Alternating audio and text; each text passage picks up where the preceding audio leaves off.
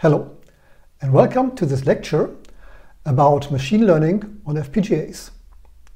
Several videos are available that show the design of a machine learning application for an FPGA, and there's also one on using video streaming.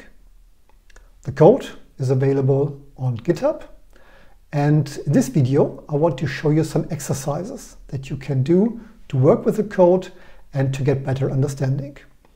And this lecture talks about several topics, and there's a separate video about exercises for the sigmoid function, because that's a little bit more extensive and you get a little bit more background about it.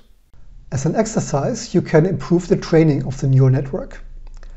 In the lecture videos you saw that the results of the training are good but not perfect. Red taillights of cars are detected as yellow. Also, bright green vegetation is detected as yellow, and this can be improved. Also, the sky is sometimes detected as a blue road sign.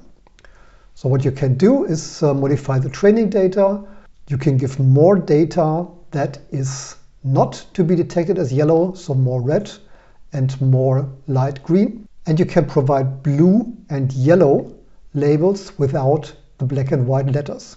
As an alternative task, you can detect different things, for example, the green vegetation, and give totally different training to the network. You can work with the Octave code to improve verification of the training. Octave uses the training image to visualize the result of the training, and you can use a different image for that. As another task, Octave uses floating point accuracy for its calculations, and you can change this to fixed point to match the FPGA implementation.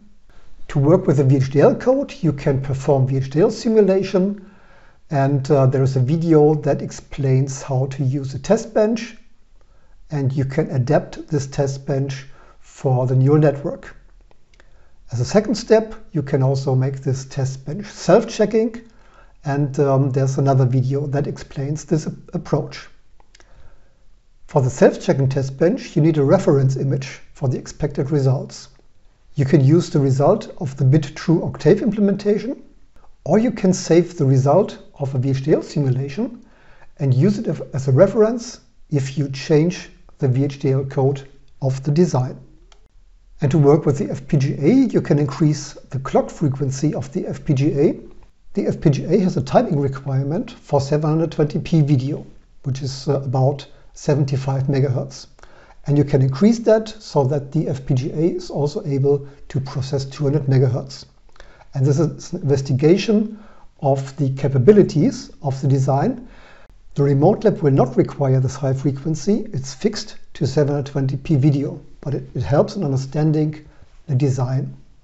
As an approach, you modify the timing requirements in the SDC file. Then you will get probably timing errors in Quartos in the timing analysis, and you can add pipeline stages and also change the compiler settings. What you can do is compare FPGA resources and the power consumption in the remote lab. Please note, if you add pipeline stages in the design, you also have to add these pipeline stages for the control signals. There are more exercises for the sigmoid function, so you can also look at that video.